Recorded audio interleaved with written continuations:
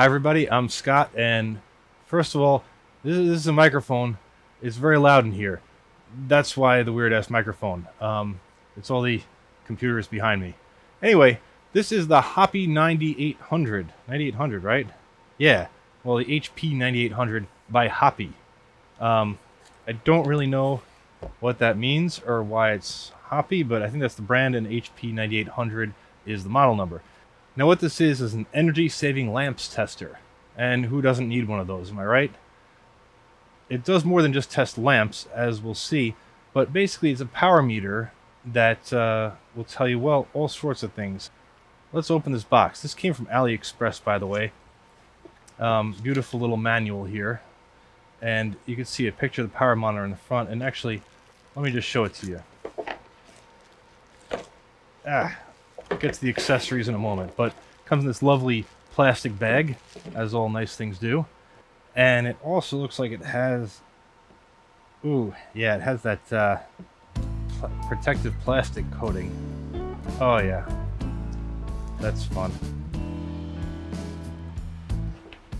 So here it is. It's a very simple operation. This plug goes into an electrical outlet, and then you plug whatever you want into here.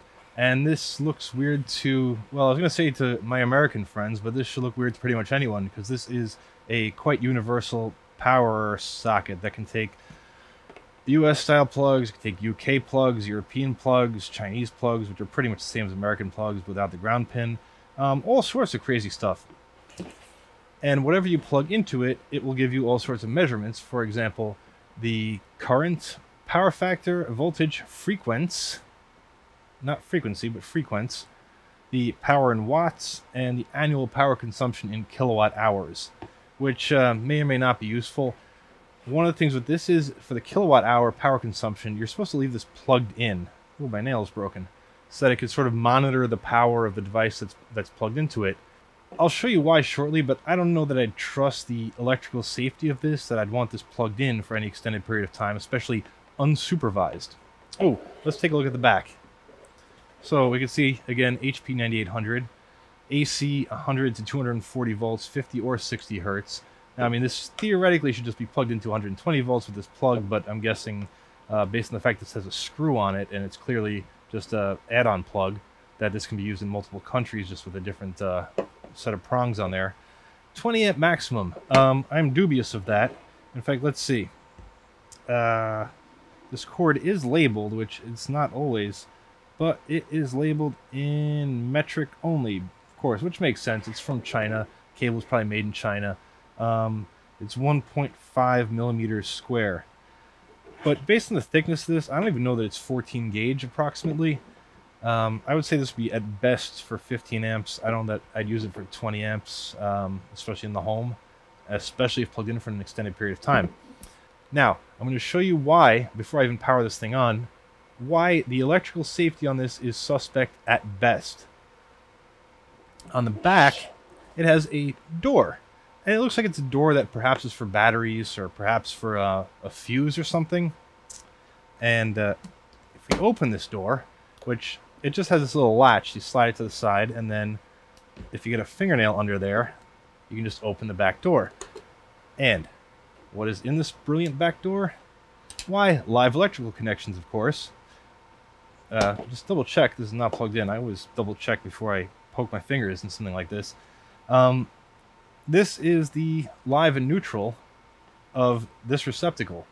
So in fact, whatever voltage and whatever potential amperage you can have before an overcurrent device knocks out the power, whatever is going to this is what's accessible at these two terminals. So if this was in operation and this door, came off, you took it off because you were curious, or it fell off, whatever, and you accidentally touched one of those, you could have a really, really bad day. Also, it's not very reassuring that, if you can see, this ground wire is just sort of tacked on to this terminal. It's not like fed through it and then soldered on. It's fine. It's just not the best connection. And also, these solder joints look a little dry. They're not exactly shiny and new looking, if you know what I mean. So, yeah, not awe-inspiring. One other electrical safety issue about this is that it has these two terminals right here. They're speaker terminals. They're not rated for any kind of line voltage or any kind of significant amperage for that matter. But basically, you can stick 2 wires in here for a device you want to test and hook up. And whatever you plug into those will operate at line voltage. So whatever's coming in here will come out there. Besides that being horrendously unsafe, because you can easily put a wire like part of the way into here and have the live conductor sort of sticking out and able to touch it really easily. Like, there's absolutely no safety in that regard. But even assuming you know what you're doing, that seems pretty safe. If you hadn't taken the back compartment off here, you wouldn't know that this is fed by 2 extremely thin wires.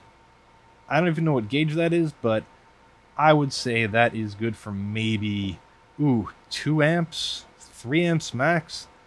I guess they'd act like fuses. I mean, so how bad can you do with that? I'd rather see a real fuse, though, because really you shouldn't be running the full 20 amps that this is rated through these terminals. I mean, like I said, you shouldn't really be running 20 amps through this entire thing, but yeah, so that's why I find this whole thing suspect, is the easy access to electrocute yourself in the back here. Almost like they willfully want you to do that, like it's a Darwin test or something. Maybe it's the way of thinning the herd. But either way, you know, even for someone who would perhaps know that that's horribly unsafe, like myself, like I said, the door could still fall off while I'm, you know, holding it. I mean, it doesn't seem all that well made. Now, you might be surprised to learn that I have a twin of this thing. Why do I have 2? Well, that's an interesting story. And I'll tell you that in a second. I got to get 1 more of those thingies. That wasn't a very good transition. But anyway, let me make some room. So, okay, I actually have 3 of these. And this one we'll use to explore the interior of this device a little more. But this is faulty. I actually only bought 1 of these originally. And in the process of testing it, I tacked 2 leads on to the LED display here. I thought I had it wired correctly on a common, like a negative rail, and then a positive, like the power that feeds one particular LED segment. Turns out I did not. Either that or this entire thing, even the low voltage circuitry, is referenced to mains voltage. And so, to my great surprise, when I hooked this up to my oscilloscope, one of these 2 legs hit ground. And it actually, I'll show a clip, well, let me show it first here. It blew the front off of this chip. You can't really see, let me show you a clip of that happening. Right, no, not the best video, but anyway, sparked, that shot off the front, and then this whole thing stopped working because obviously that chip is fairly important. Now, it didn't pop the fuse, and it still will pass current, but the entire display and the entire purpose of this device is, well, completely negated by that exploded chip. And not that you asked, but the reason I bought this in the first place and was doing this test was for a future video, which should be out by the time you see this. No, maybe not. It's for a future video, so like subscribe or whatever, about filming or recording these type of displays. So for example, like if you look at this right now, very flickery. See what I mean? Like it's flashing at you. It doesn't look like that in real life. In real life, the LEDs look solid and very stable. Unless you go like this. If I go like this in front of my eyes, then it looks broken up. You can tell if something's overly flickery by doing this. Anyway, point being, that's a subject for another video. And it's going to be how to make this look good on camera. And there is a way. And so, in that vein, I was trying to figure out the frequency of updating of each of these LED segments using an oscilloscope, but sadly, that blew this up. Due to my own incompetence, perhaps, but also I have a feeling it was referenced to the to line voltage, and yeah, that just blew the whole thing up. Did not blow up my oscilloscope, fortunately. So, anyway, this is for demonstration purposes. We'll take this, well, rather than take it apart, I think we can look at this one. But I will show you how one of these opens. Not this one, because it's live. But again, these are both identical on the back. They both have this weird compartment that opens up for no apparent reason. One difference, unplug this, that I will note, is this one here has sort of a standard molded plug on the end. No screw on it, as one would expect with this sort of plug. This one, however, has a screw and a very flimsy feeling plug, very cheap plastic, and not very well secured. No strain relief on it either. I'm not a fan of this plug. It just feels very wobbly. So I much prefer this, and it's a crapshoot because I got these from 2 different AliExpress sellers, but honestly, I can't remember which was which, so if you go and order one, you never know what you'll end up with. Actually, to satisfy my own curiosity, and this may not interest any of you at all, I'm going to see what the inside of this plug looks like, because it might be good advice to change out this plug with a non-shitty plug if this is shitty. I immediately do not like this plug. You can see right there, very, very dry solder joint. Like, I mean, extremely dry. The brown wire is just sort of like tucked up over this little lip, whatever you call it, and then it does not go into that hole. Now, that hole is threaded, so presumably this could have screw connections, but I don't know. If I were them, I would have ran this wire the way I did, but then also pushed it down that hole and just blobbed some solder in there too. It would have given a better mechanical connection, because all of these joints look extremely dry. Yeah, not my favorite, but at least the ground wire is hooked up. That's not always the case in some of these Chinese products that are not really, you know, UL listed or EU listed or any other kind of listing. I mean, maybe they're listed in China. I do not read Chinese, but perhaps someone could tell me if that says it's extensively tested and listed somewhere. I mean, it says IEC, ANSI, JIS. Meh. Honestly, I doubt that means anything. I mean, obviously, those letters mean something, but I don't think they mean anything as far as the stringency to which this is held, as far as testing goes. English, I can master it. So, yeah, not happy about the plug. This molded plug looks fine. Who knows what it's like on the inside because it's molded.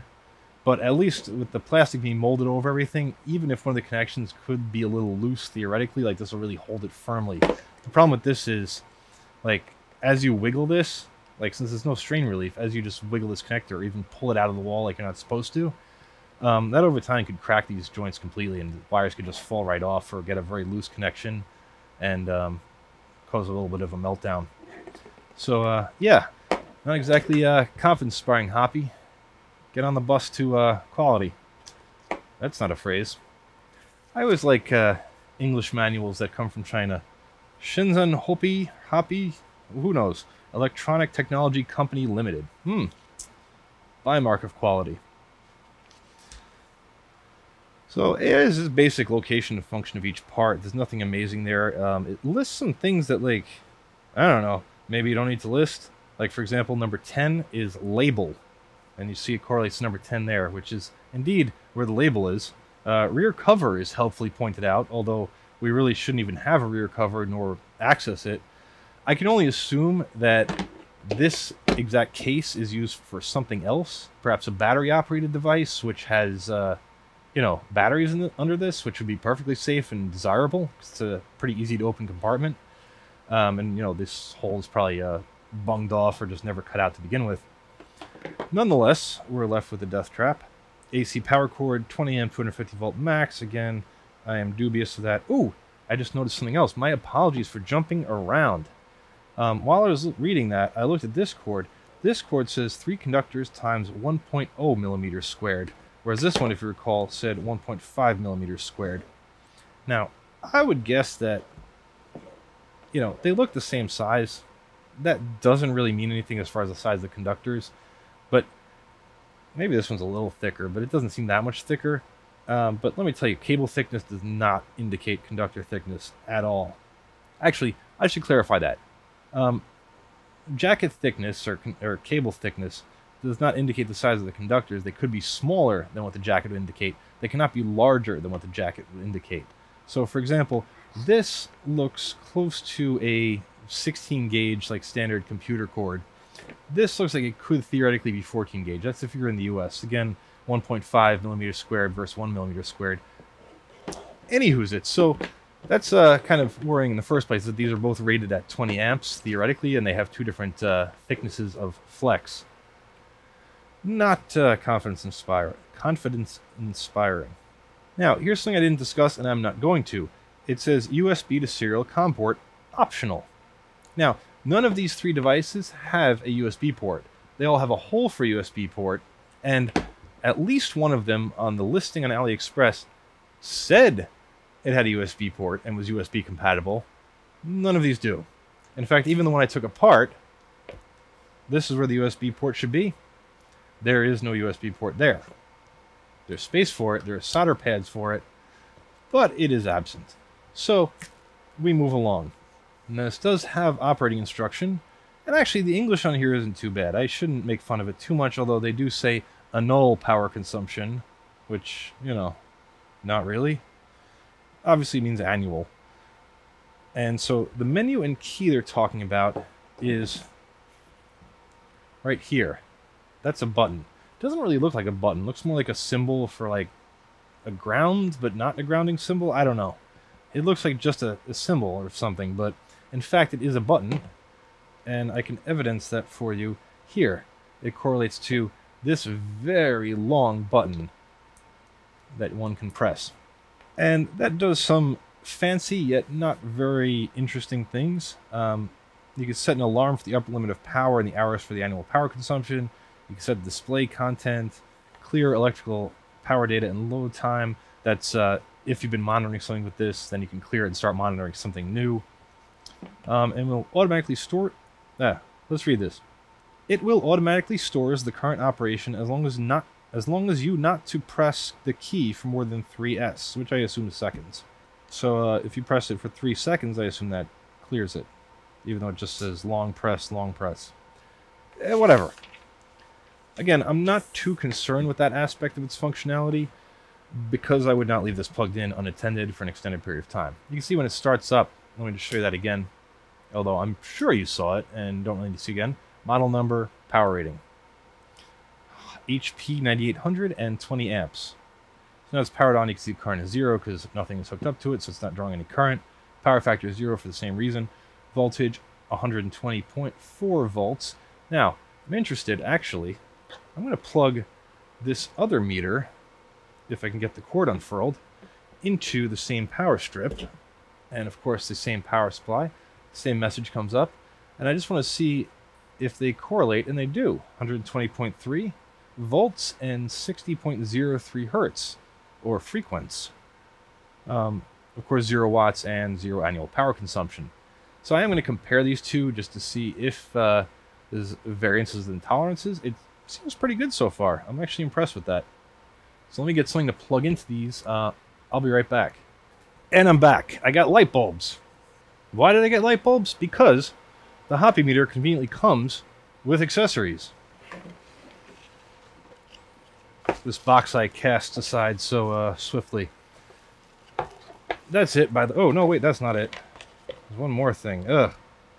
This looks dangerous as hell, but I'll get to this in a second. Alright, what have we here? Well, a lot of bubble wrap, which comes off quite readily. What we have here is quite simply a very, very cheap-feeling lamp holder. And an adapter for a different sized bulb. I should know what size thread that is. It's a common thread here in the US. It's for like the smaller decorative lamps usually. That looks like brass. I kind of doubt it's brass. It doesn't have that brassy kind of feel or patina, but it is sort of brassy gold colored. Interesting. And this is probably just aluminum on the outside. This is very light, so I can't imagine steel or any kind of significant alloy. And the lamp holder itself is not even the kind with the full metal base. It just has one... Ooh, that's not pointed at the camera. It just has one springy contact at the bottom and one tiny little contact on the side. And the threads are plastic. But... Oh, and I should also point out, one more adapter came with it. And this is for the bayonet-style lamps, which are fairly common in the US. This actually feels like it has a ceramic base to it that's stuck into this plastic casing. In fact, why not go all Big Clive and take this to bits? Just to see what's in here. Because I did not expect that to be ceramic. And just to make this less visually interesting, I'm going to move that manual out of the way. Screws come out. And unlike Big Clive, I do not have any kind of needle nose pliers or anything standing by, or crocodile pliers, whatever you guys call them. Ah, fuck. Oh, I'm not supposed to curse. Wait, I mean, that's the thing about YouTube. Like, a lot of people don't curse on it. You ever notice that? I think it's because they're trying to stay safe for the advertisers. There we go. But I say fuck it. Like, you know, we're all adults, and if you're not an adult, then you probably have said fuck anyway, so what do you care? But I digress.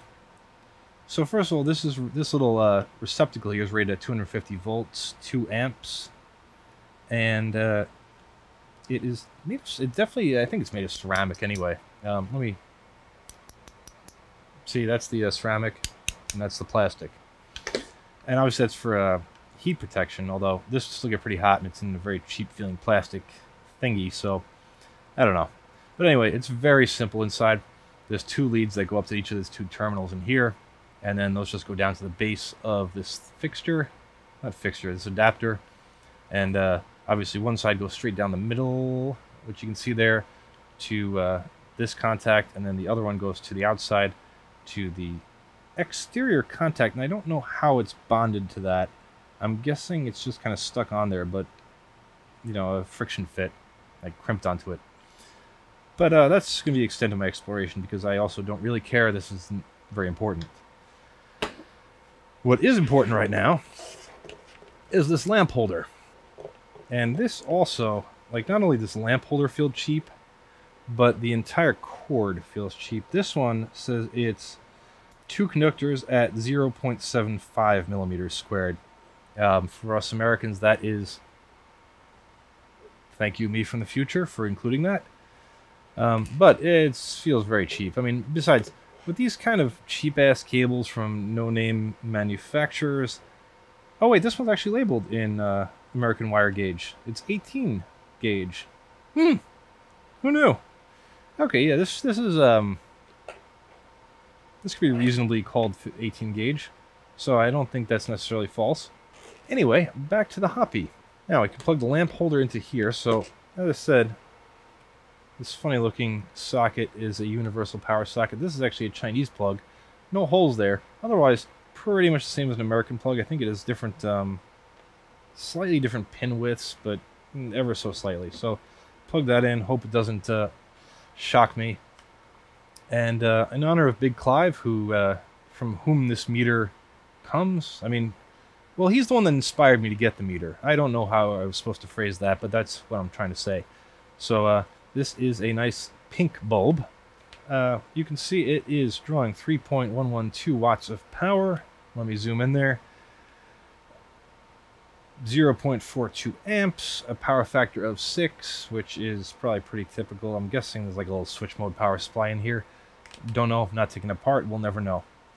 Voltage is now 119.4. I don't think that's because the lamp caused the voltage drop. That would be silly, right? Yeah. That would mean extremely thin conductors somewhere inside of this or outside of this. That's probably a voltage drop caused by something in my basement turning on perhaps an air conditioner. By the way, it's December 30th here in New York. I didn't check the temperature, but it's probably like 32 degrees Fahrenheit or 0 degrees Celsius. And I have 2 air conditioners running because I'm an idiot. And it's like 77 degrees Fahrenheit here in the basement. Yeah. Hence the power bill, which is out of hand right now. Like, absolutely insane. So, you can see the voltage has even gone down further, 118.7, but I think I just heard an air conditioner kick on, so that's fun. And we can see annual power consumption is sort of hovering around 9 kilowatt hours. So that's estimating how many kilowatt hours it's going to use per year if you left this plugged in all the time. Now, presumably, if we did this on a partial duty cycle, if I now left this off for a period of time... Oh, it just reads 0. That's weird. What if the load is an intermittent load? And when it's off, I should calculate that.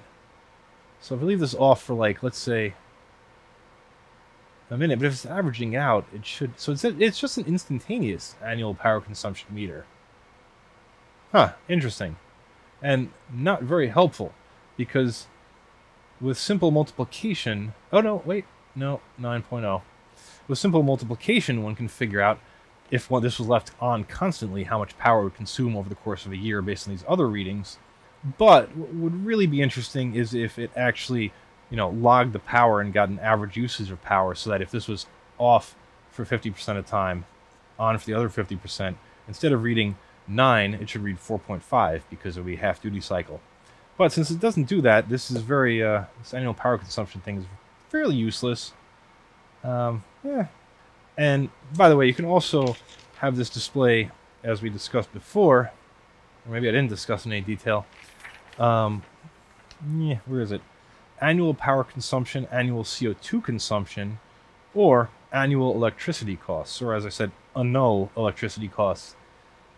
Sure, I guess you could program in your electrical rates and the amount of CO2 that the power plant near you gives off for any amount of power produced.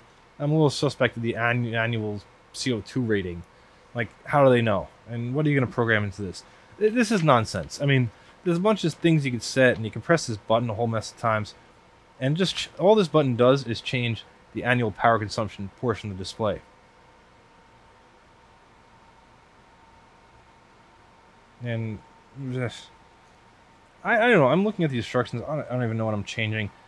I also don't care, because like I said, this isn't that useful. I think that might be the cost. I think I just entered in. Whatever. You know what? I don't even give a shit, because it's useless, because it's just like instantaneous reading. So you could just plug in your load, turn it on, and do a very quick calculation on your phone using the current, or the wattage rather, and just multiply it by the number of hours in the day. I mean, I don't know. Oh, but as far as like general accuracy goes, let's see. Well, at least how accurate these meters are to each other. This lamp is rated, now the lamp rating doesn't necessarily mean shit, but it's rated for 3 watts or 46 milliamps. So this is reading 42 milliamps, that's close enough, and 3.057 watts. Now, unlike a lot of the lamps Big Clive takes apart, these are the Sunlight brand lamps. I find these to be pretty good. No flicker, very reliable, good color. I would recommend them. They sell them on Amazon. And as you can see, they're actually quite accurate as far as their power rating, which Big Clive often finds not to be the case. So, yeah. And let me see if we get 0.042, so 42 milliamps, and 3.052 watts. 3.057 and 42 milliamps. So, yeah, it's close enough. I mean, I don't really have a problem with that as far as accuracy goes. If you need supreme accuracy, use a proper, well-made multimeter. And just for further testing, I will now try a compact fluorescent in blue, which is rated 24 watts. Now, that's 24 watts when it's heated up and it's at full current. So, yeah, that could take a little while, which this video is long enough as it is. So, 17.44 and 240 milliamps as it's going up. Power factor is 6, about the same as the pink bulb. Probably has a similar, it should have a similar power supply. I actually should take these apart, but that's something for another video. As you can see, it's sort of like warming up, and it's gradually creeping up the tube. So really quickly, I'm going to change this. So 18.69, 18.97. It could feasibly have gone that 19.04.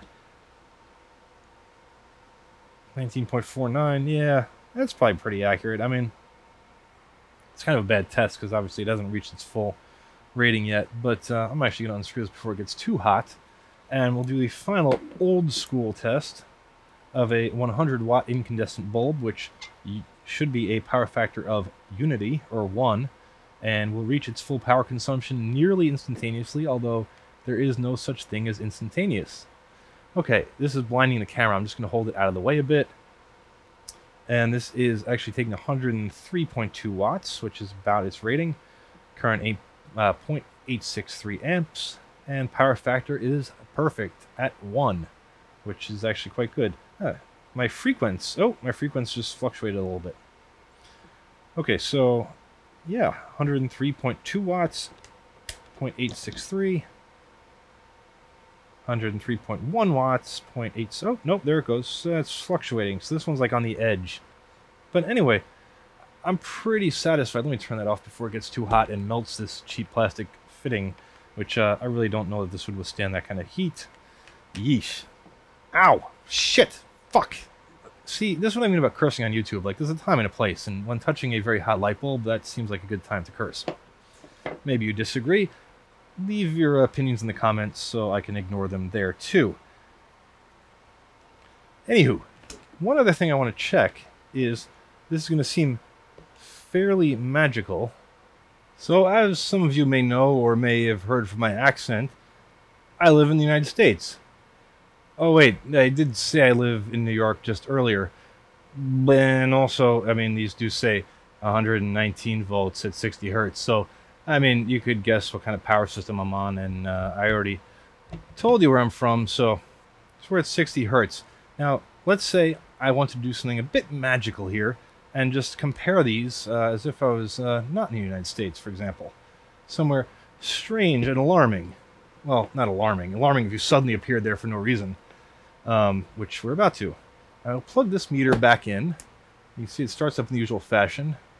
And now it's 121.4 volts at 49.97 hertz, which is near as makes no difference 50 hertz.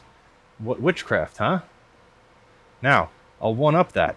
Let's say this meter, which is currently at 118.9 volts at 60 hertz.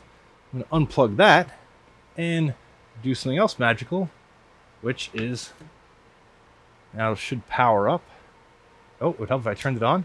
Now it should power up, and 240 volts, 241 volts at 60.03 hertz. Wow, amazing. Now it doesn't look like I'm in the United States at all. I'm at some 120 volts at 50 hertz and 240 volts at 60 hertz. How weird. Now 240 volts is easily explained, and in fact it's explained in a previous video about 240 volts here in the United States. And as for this one, 120 volts at 50 hertz is actually being supplied by a power inverter hooked up to a 12 volt power supply. And that power inverter has a selector switch for 60 or 50 hertz. The weird thing is it doesn't have a selector switch for 120 or 240 volts, which would be nice for running stuff from like the United Kingdom and Europe, where it's 200 to 20 to 40 volts, depending on where you are exactly, and 50 hertz. But, you know, for demonstration purposes and for running certain 50 hertz equipment that will run at multiple voltages, that's kind of a cool solution. And as you can see, this is... Now this, I will not be plugging 240 volts. That would probably just explode this light bulb or burn out the circuitry at any rate, because it's only rated for 120 volts, but plug it into 50 hertz and it works no problem. No flicker or anything.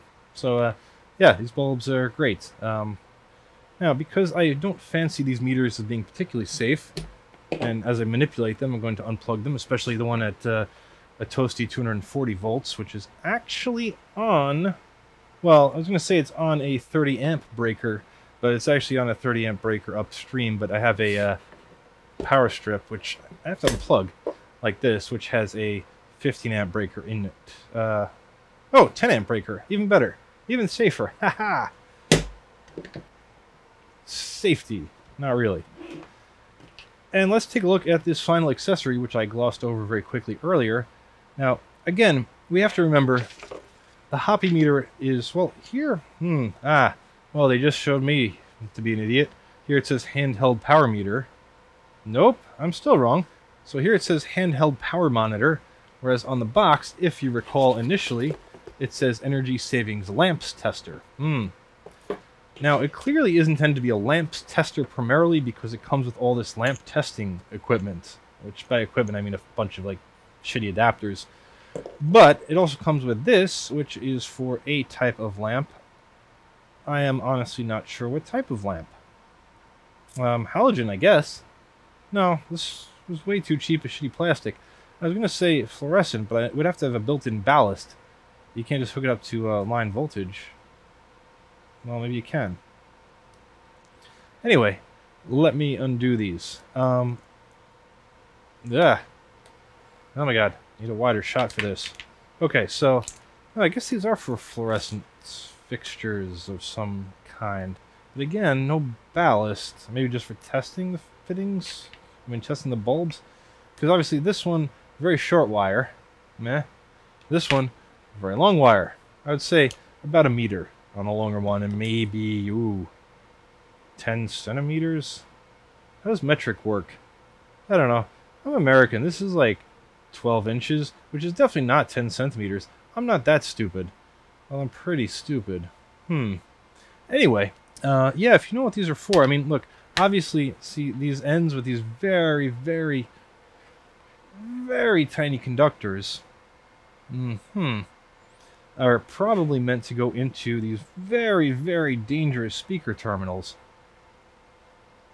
And, like so, and like so, I presume. And you're probably supposed to double them up, maybe? If anyone really knows this for sure, leave a comment for everyone else's benefit. I'm going to look it up. Oh, maybe I'll put the results here on screen. So I think you're probably supposed to be doing like, probably supposed to do this and then hook them up to either end of a lamp. Yes, I've never quite seen anything like this before. It does look like the socket's for a fluorescent fitting, but yeesh. Anyway, regardless of what it's for, it's really cheap. Like, I mean, the conductors are tiny, which if it's a very low current draw bulb, then it's fine. But this plastic is also very flimsy feeling. It does have a screw, though. Maybe one of you is curious to see what's inside of here. It's not going to be interesting. It's going to basically be these two wires going to these two, again, they look like brass or copper. They're probably not. Terminals. Oh, okay, the screw came out. Oh, there we go. Yeah, so, very straightforward. It's just each of those wires goes up to each of these terminals. Fun. And, again, very flimsy feeling. So, I wouldn't trust that to, you know, not electrocute me as I was holding it. Because remember, I guess you're supposed to be, like, holding this as you apply it to the lamp with maybe voltage applied, and there's not much in the way of insulation. I mean, like, it's very thin plastic if it's cracked. Probably not going to kill you if you're careful, but, you know, not fun. I hope that answered your questions that you probably didn't have in the first place because maybe you've never seen this, or maybe you already saw it on Big Clive's channel, and he covered it much more thoroughly than I did. Although I don't think he really... No, he did get into depth in this in one video. But I hope you enjoyed this look at the HOPI or HOPI power meter from HOPI Shenzhen Electronic Technology Co. Limited. I had it memorized. Oh, I almost forgot. Thanks for watching. Subscribe to my channel. Hit the bell button that everyone's been talking about, and like the video, or don't. I mean, it's up to you. It's you know, YouTube. Anyone can do whatever they want. I'd appreciate subscribing. I mean, that's fun. It makes me look cool if I have more subscribers. But whatever. I don't know. I'm kind of tired. It's legitimately, what time is it?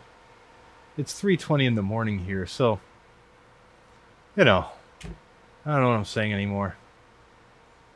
Good morning. Oh, God. I forgot to open this up for you. I mean, this was already open, but I just want to show you how the HOPI meter. This is like an epilogue. This is cool. Like, the video's over, but now there's more video. I mean, if you enjoyed the video, this is, like, super awesome. But if you hated the video, then I don't know why you're still watching. This is just going to annoy you even more. Help if my hands were like this so you could see what the fuck I'm doing. Unscrewing. So there's 6 screws on the back of this, as you could probably tell from my vigorous screwing action. Well, unscrewing action. And, yep, almost there. Okay. Aha! There's the screws. They're all identical, which is always nice. And they chew through the plastic. They're not into any kind of metal grommets or whatever the fuck they call them. So, yes, very simple. Let's see how similar it is. Oh, it's not exactly the same as the other one. Interesting. The transformer, or choke, I'm assuming it's transformer, probably to power low voltage circuitry. Switch mode power supply, I guess? Because it does have a tiny looking switch mode power supply type chip on the front there. But I don't know. Let's see, it has a crystal oscillator, 4.096 kilohertz? Probably not megahertz. It's probably kilohertz. Now, I don't know if that's that's probably used as a reference for the power frequency on the frequence indicator. If you could see that, that's glare on the frequence indicator. It's probably also used for the timing of the actual LED driver circuitry. What else do we have here? So, on the back, current shunt fuse, which is always nice. Now, whether that's a real fuse or not, I don't know. That would be a test for another day, but I also don't want to ruin these because I have no replacement fuses that would fit there. Interesting. Also, minor difference. I'm always surprised how different these things are, because, you know, from the outside they look identical, but they're clearly two different manufacturing runs, or maybe they're rip-offs of each other. I don't know. But, no, interestingly, the model number on the circuit board is the same as the model number on the box, which isn't always the case. That means this probably is the same company making these. And all the boxes did look identical. See different colored screws on this plug here, on this socket rather. And weirdly, this wire here is soldered from the sort of rear of the board up into the front, whereas this one's soldered from the front, from the rear of the board to the front. I got my fronts and backs confused. You know what I mean? This one comes up like this one goes down like that. And same with this red wire here, which is stripped back pretty far. And this one also comes from the bottom, and wow, that has almost no solder on it whatsoever. Wow. Kind of just stuck in there, huh? But then the blue and brown wires are soldered from the front on both of these. So, just a couple of minor weird differences. This brown wire has its jacket insulation a bit chafed from being up against this thing, the socket. Also interesting, two capacitors down here, one capacitor here, a position for a capacitor that is not filled, but on this one, that capacitor position is filled, but both have an empty position for capacitor here. Wonder what that's for. Any differences in the front that we might be interested in? I really don't even know if you're interested in this. This is going to kind of ramble on as if the rest of the video didn't ramble on. Yeesh. Okay, so this was the connection, I think. Nope, that is not the connection with no solder on it. This is the connection with no solder coming through the front. As you can see, there's a decent blob of solder here. These are, by the way, these red wires are solid conductor wires, whereas the wires coming in off the power flex look like they're aluminum.